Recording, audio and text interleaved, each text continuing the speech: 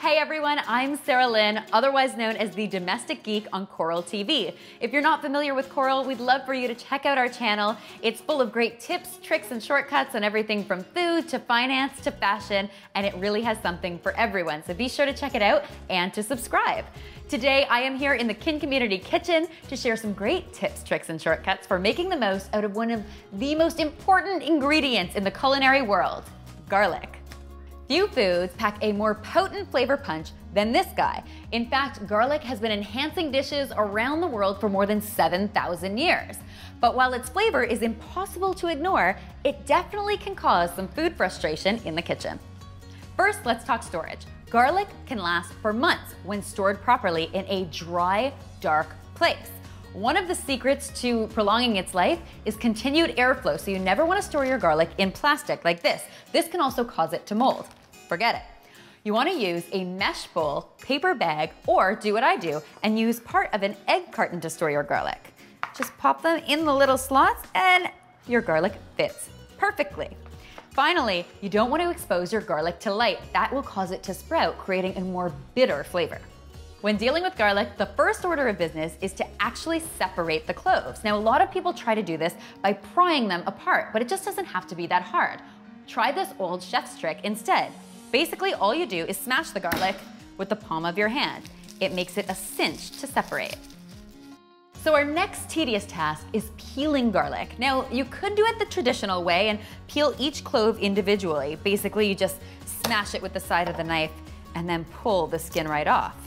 It totally works, but if you're working with a lot of garlic, why not make your life a little easier?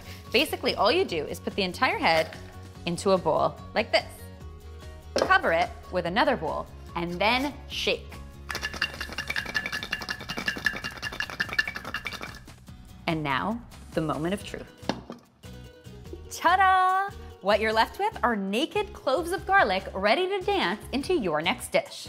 Since most of us can't use an entire head of garlic in a single recipe, I've got some great ways to store your garlic so it's good to go when you are. The first technique is to store your garlic in olive oil in your fridge. All you do is take your naked cloves, place them in a small mason jar, and then cover them with olive oil. Now, it is essential that you do not store garlic in oil at room temperature. The reason for this is a harmful bacteria can grow that can actually make you very sick. So in the fridge it is.